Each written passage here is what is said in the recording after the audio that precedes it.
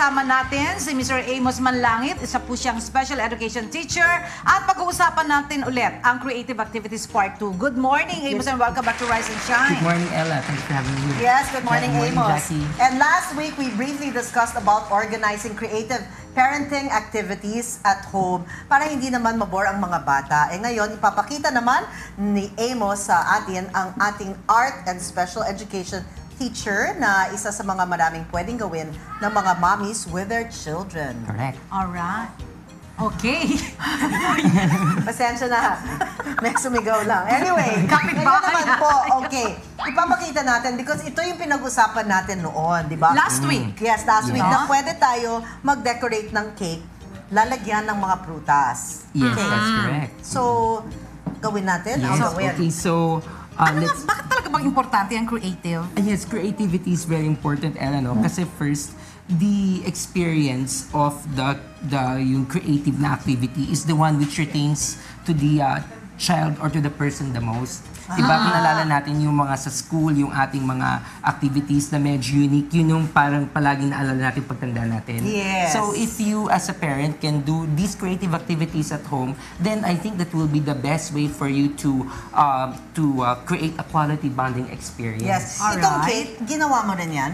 Yes, no, it was actually from Kat of Our Daily Bready. So thank you, Kat. I see. Okay. Thank you, Kat. Okay. Ito yung kaya meron tayong creative, para at least, hindi nga mabore yung mga bata. Yes. Para pag nakakita sila ng ganyan, parang mag-enjoy sila.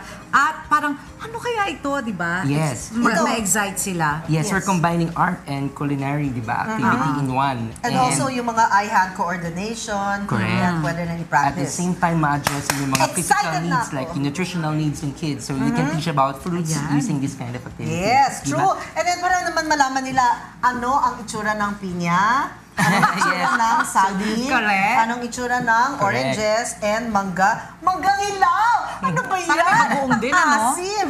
And meron pa dito.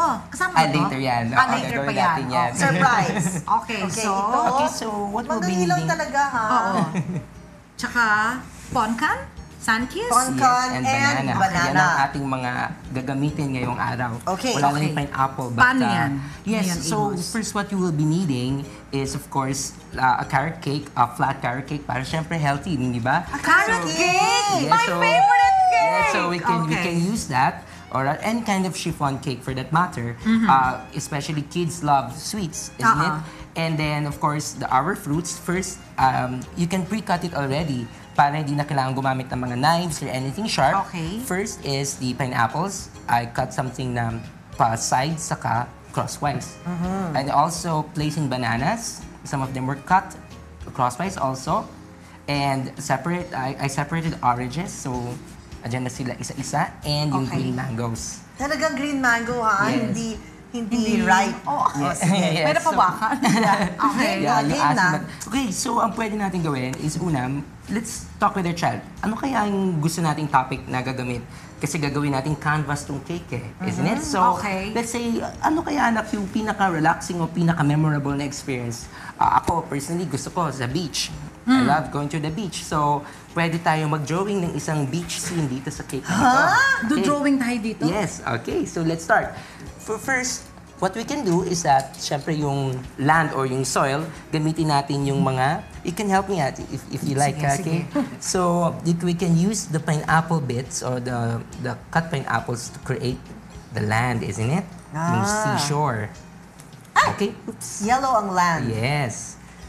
It's a golden Ano, sand. parang matamis yung cake, di ba? Tapos maasim Yes. yung ano, sakto lang. Correct. Ayan. Ayan. So, land na yan. Yes, so Siyempre you can walang place land dito, dito lang. Diba? Hindi ko nalalagyan.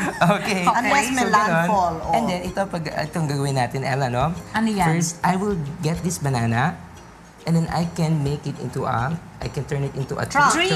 That's right. Yes. So, you can place in some coconuts if you like. Yung mga saging na maliliit, yan ang coconuts? Yes. O, yan. So, paano sige, gagawin? ako na. Okay, sige. Okay. Yan. Sana yung ano? Sana yung... Yes. yan. Okay. Coconuts. Yes. One small one. Correct. The coconut nut. Summer kasi, di ba? sige. So, madaming Okay. coconuts. Okay. So, what you can do now is using the green mango. Siyempre, exciting yan kasi ano kaya lasa ng maasim at matamis at the same time? Natikman No? ko, maasim talaga. You can use that as Ano the yan? leaves or the tree Ako, or the ako, plants. Of course, yeah. Yan. So, you can imagine together with your child, Mahaba. isn't it? Kainin. Okay. Iba, pwede mo pang gawing patayo Yummy. para masaya. Ang sarap ng mangga. There. Para may pagka three-dimensional siya. I see. Ayan. Yan. Yan. Ang ganda.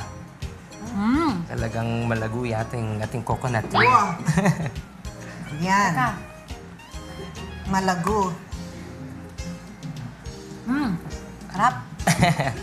Okay, so next, of course, we can use whipped cream kasi ito naman ay Saan pwedeng naman kulayan. So we can use this probably to paint the sea. No? Yung drawing Okay. natin. Sige.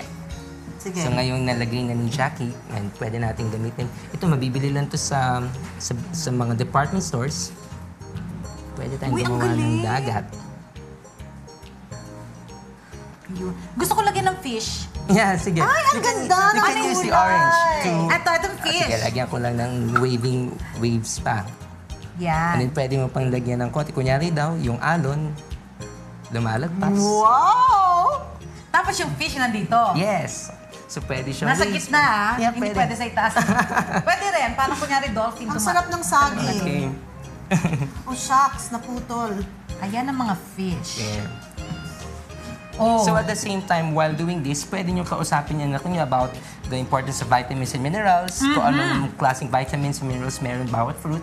This also becomes an opportunity to teach about nutritional, about nutrition. Meron ako Okay. gusto idagdag. Yes. Sige Eto, po. sun. Yes, yun ang gagawin natin susunod. Yes. So yan yung sun, and then probably we can place in some swirls to show the clouds. Clouds. So it, yes, the sky's the limit pagdating sa imagination, hindi ba? There. I'm sure mag-enjoy talaga mga bata. Oo Yes. nga. Yan ang Eh, ganito. tayo nga Kasi nag-enjoy na tayo bata pa, di ba? Nandiyan sila pa. Tsaka Ayun. baka pagka ganyan, hindi na nila kainin yan. Sayang kasi. Wait, ang galing-galing naman Paselfie ito muna. para sa mga bata. Ito ay kutsilyo, di ba? Yes. Pero hindi siya stainless Yes, steel. it's a dull It knife. is like, what is this, plastic? Yes, it's plastic. Plastic, but mukhang stainless steel. Very good. Yes, that's I will right. just cut kasi I will taste the vitamin C. Okay. Paano kung halimbawa gusto ko may isang tao? Yeah, you can place it siguro. Pwede mo na ilagay sa side. But the bigger the cake, of course, mas magandang, Oo nga. Naku, opportunity. Siyempre meron dyan. Kunyari tayo, nandyan tayo. Yes. Nagbabakasyon. Saka very Sige. visual siya, which is actually very good Tulak for kita dyan sa children. cake. Di ba? Even children with conditions, pinaka natututo sila through the visual experience. Visual, yes. And then pwedeng, ang ganda. Ang galing. Diba? At saka maski ano naman ang design, pwede naman. Yes, Because you this is just art, think no? about- yes. Whatever their expressions are. Yes. And then, Okay. if let's say wala naman tayong budget para bumili ng cake, pwede naman tayong bumili ng ng mamon sa kanto, hindi ba? Okay. And then we can actually use this also as our canvas. For example, no, actually the whipped cream is the one which will hold the fruits together. So we can get bananas and place Naku, buta na lang, di ka naubos. place ice on it.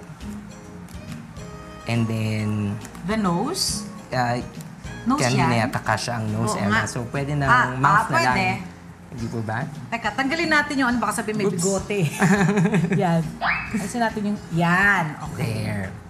So it's a happy face. At the same time, Ayan. pwede natin Alam mo, lagyan partner, ng... pwede din itong ano. Ano? Kung halimbawa ang gusto mo namang bata, math naman. Yes, Kunyari, correct. division. Oh. Di ba ito? Sasabihin, ito isang buo. Ngayon, Yes. Ganito, isang buo. Ngayon, gawin natin, tanggalan natin ng 1/8.